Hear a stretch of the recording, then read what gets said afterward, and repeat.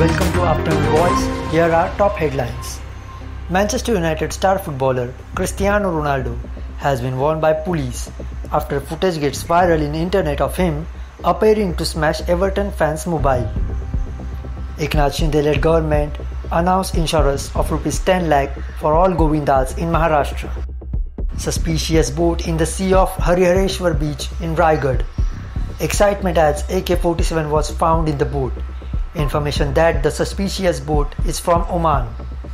On the occasion of Netaji Subhash Chandra Bose's death anniversary, Shiv Sena Rajya Sabha MP Priyanka Chaturvedi writes PM Modi to bring the ashes of Netaji back to India.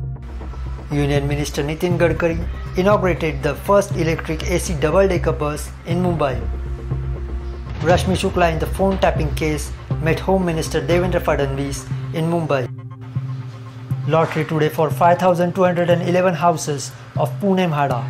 CM Eknath Shinde and Deputy CM Devendra Fadnavis present online. Home Minister Devendra Fadnavis made it clear that the case of the boat has no connection with terrorism. Fadnavis gave a statement that the boat came to Harihareshwar astray and also informed that the ATS will investigate the case. 5G services likely to start in the country within a month. Allocation of 5G spectrum to telecom companies. Telecom companies paid the fees for 5G spectrum.